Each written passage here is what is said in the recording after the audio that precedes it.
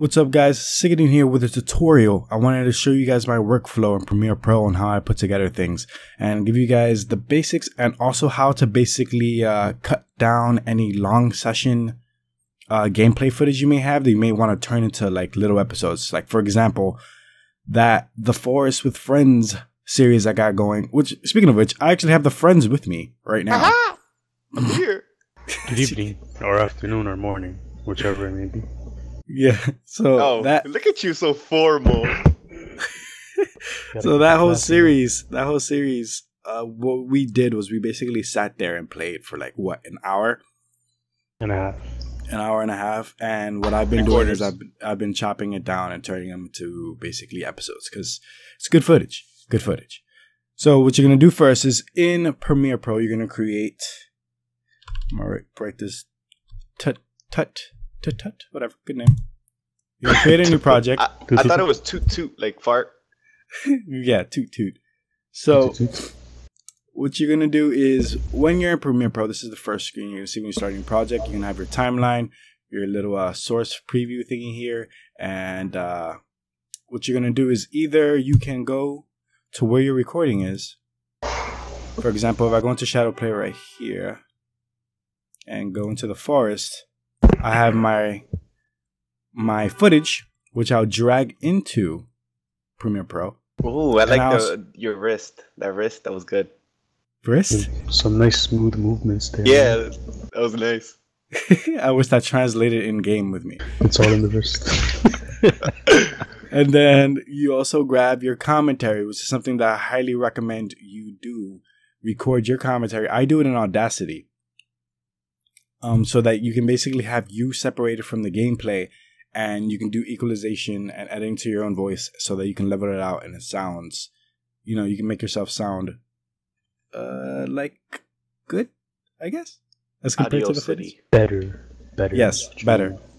The only thing though is that if you are doing something like multiplayer and you're recording, most times you're going to have to try to figure out the in-game audio balance between you and your friends. For example, I'm talking to these guys on TeamSpeak, so I have to adjust their volume as well as the game volume because you're basically recording that all together. But your own commentary you have control over, so make sure to record that separately so that you can mix it in perfectly. All right, so now that we have both our footage and commentary in Adobe Premiere, you can basically just drag it onto the timeline. And it'll create a new sequence. And what I like to do is I like to call this sequence the cutting board. Because this is basically where I'm going to be doing the chopping to bring down. Because right now, as you can see, we're at 108 minutes of footage. Doesn't that mean an hour? An hour. What did I say? What did I say? You said 108 minutes.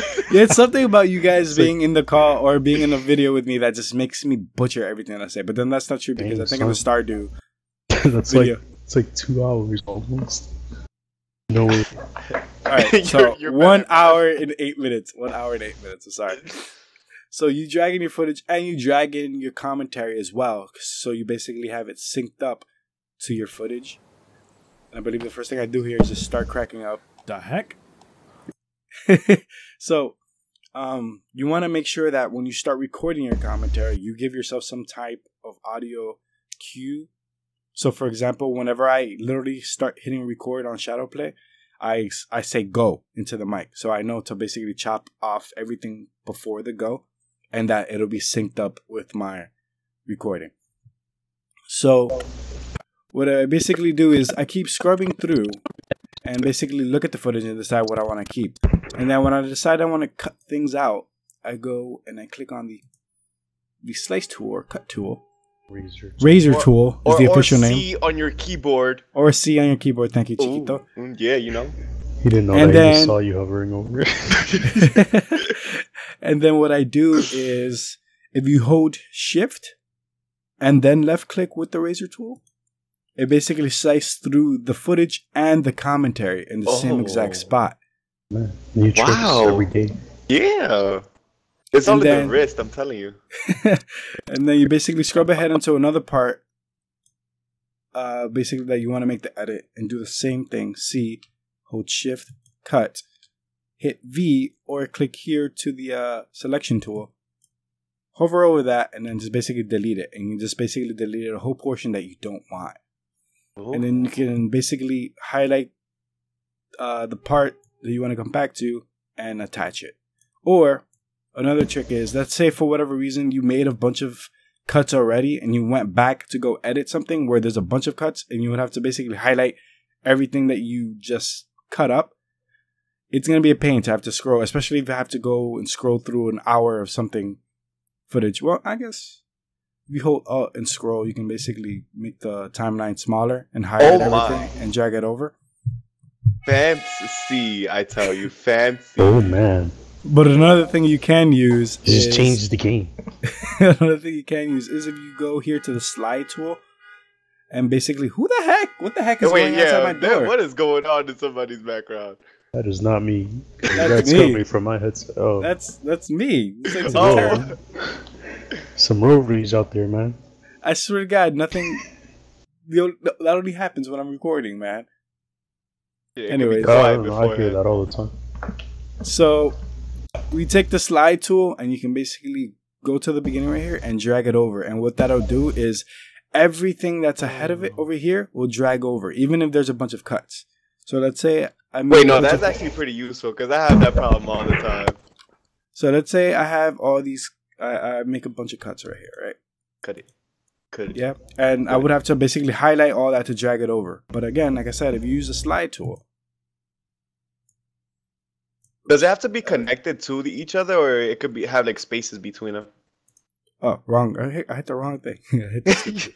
Slide tool, drag it over, and it'll basically bring everything over. Well, so everything, all the files have to be touching each other, or they kind of have spaces between them? Let's find out. Oh, or maybe it'll keep the space.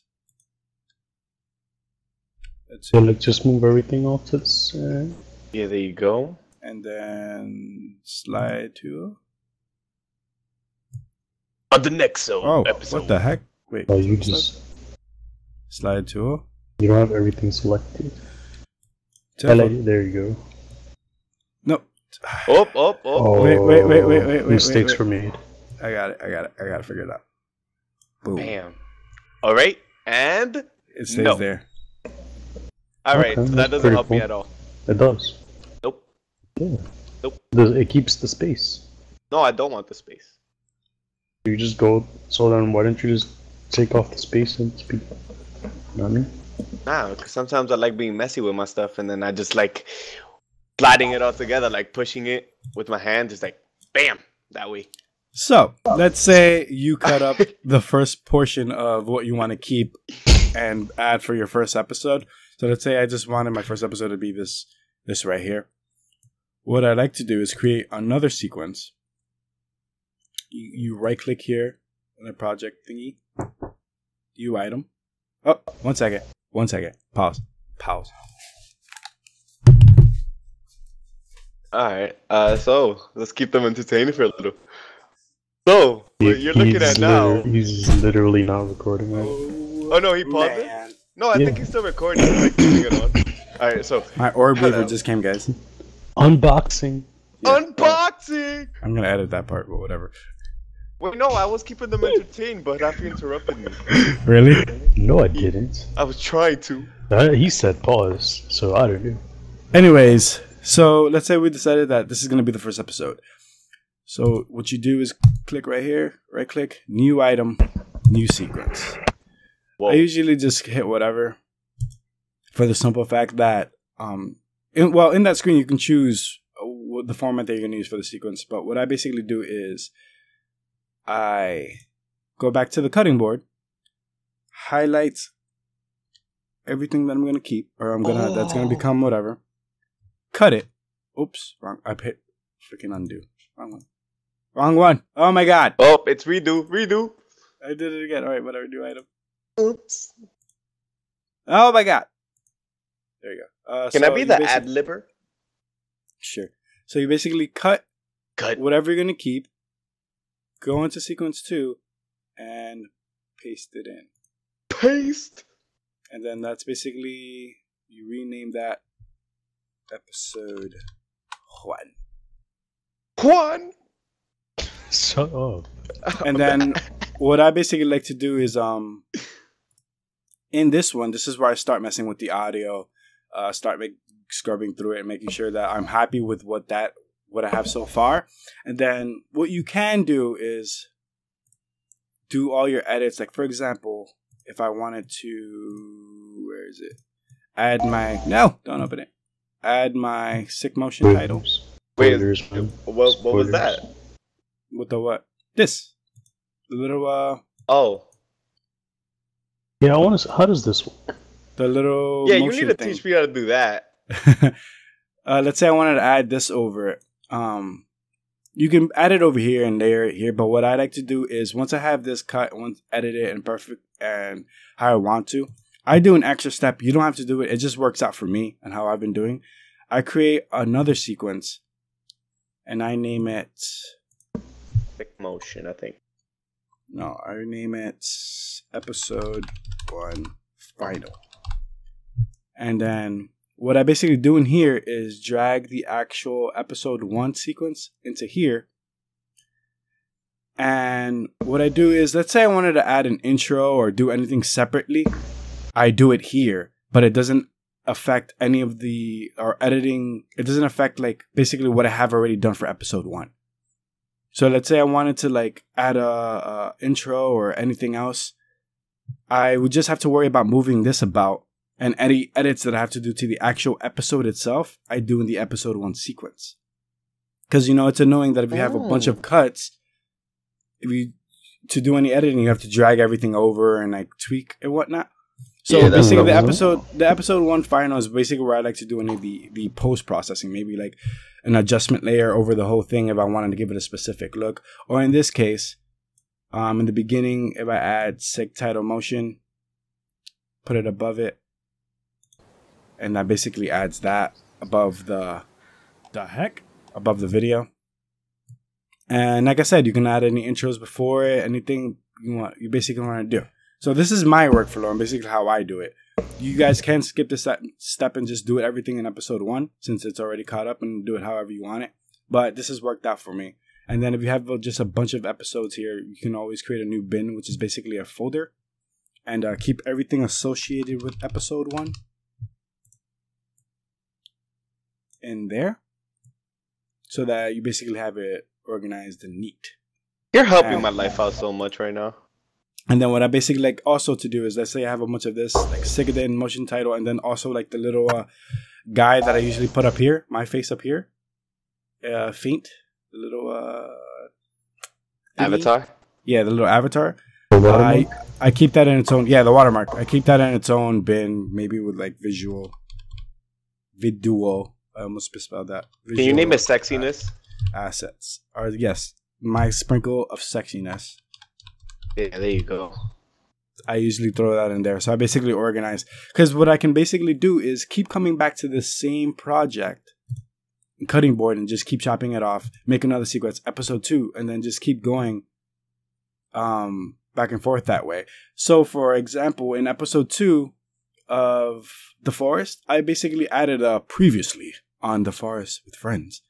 All I had to do was go into episode 1 and basically cut up the little parts that I want to show in the beginning of of episode 2 final, and put it in front of here.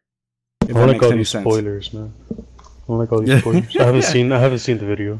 And so I'm basically spoiling by showing you the format of which I used. Yes, because now I know you're gonna say previously. That would have surprised me so much. So basically, after you're done with that, you layered everything and you're ready to export it. You're gonna want to go make sure that you have the episode 1 final highlight it. You're gonna go to export media, and then what I like to do is go up to format. Make sure that it's H.264, H.264, which is like, the boss format. It keeps the quality and keeps the size format down. And then I like to go to the presets and scroll all the way down Or click, because he's clicking.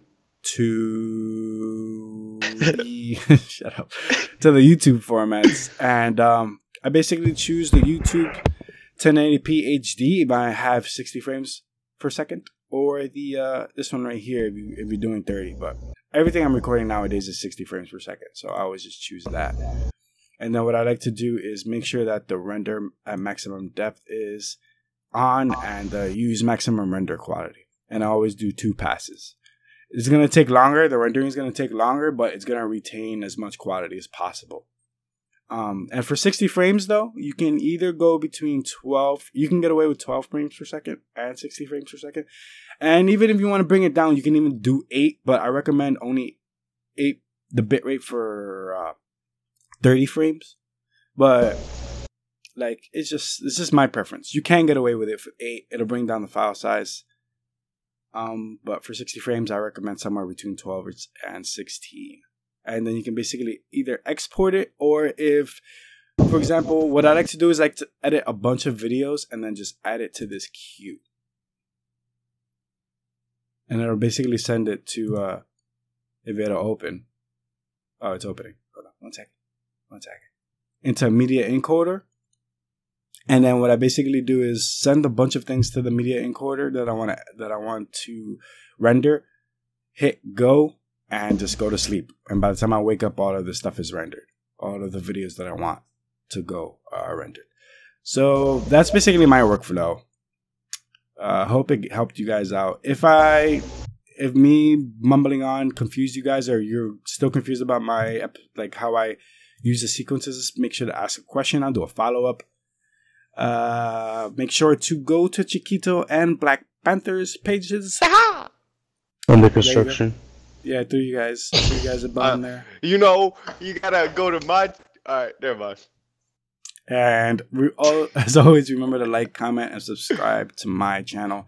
Please, it'll be much appreciated. Wait, can you mash that like button for me one time? Come on, give me that thumbs up. Yeah. Yep. Yeah. Anyways, I will catch you guys later.